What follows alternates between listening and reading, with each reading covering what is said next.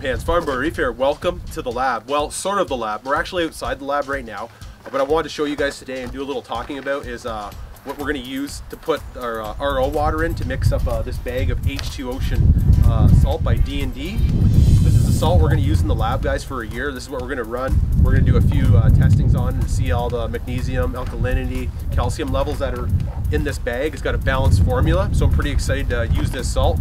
We're going to do another video on the salt, everything that's going to do to take place and how we're going to mix it, all the formulas that's in there, how D&D H2o Ocean salt has a guarantee, so what's in the bag is what you get. So I'm pretty excited to show you guys all that, and we'll do a little bit of testing on it.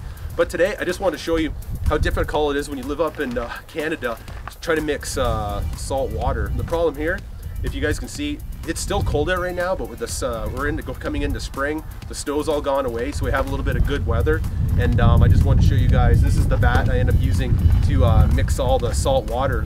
This is where we're going to hold 250 gallons of RO water, guys. Very important. Use an RO system, DI resin, to make sure to clean up your water. You don't want any ppm of any nitrates or phosphates or different kinds of metals like copper or anything getting into your water. So always make sure to use an RO system with DI resin, and you'll have a nice, pure, beautiful water. You want 0 ppm to start off right out of the gate.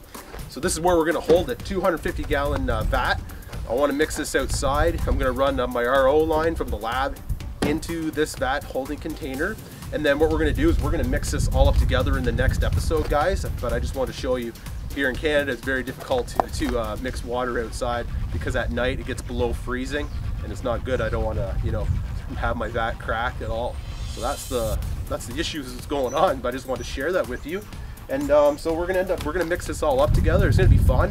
I can't wait. We're gonna get some power heads in here. We're gonna get the water moving around so we can get a perfect mixture on the D&D H2 Ocean salt. So that's the plan, guys. So this is the vat.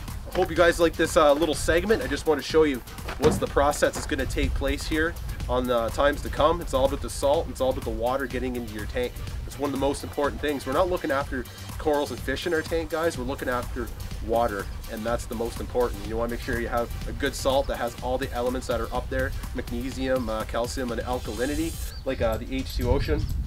Everything's formulated, balanced. And they knew to add more magnesium because if you have your calcium absorption, your corals need the magnesium to help absorb all those elements into their skeletons. So it's amazing, guys. Can't wait to show you guys that in the next process. So this is the vat, 250 gallon vat. That's human grade. You want to make sure you have a human grade plastic so no different kind of chemicals are going to seep into that water. So that's the plan. So hopefully the weather's going to hold up. We're not going to get any more freezing weather, and we can get this D&D H2 Ocean salt all mixed up.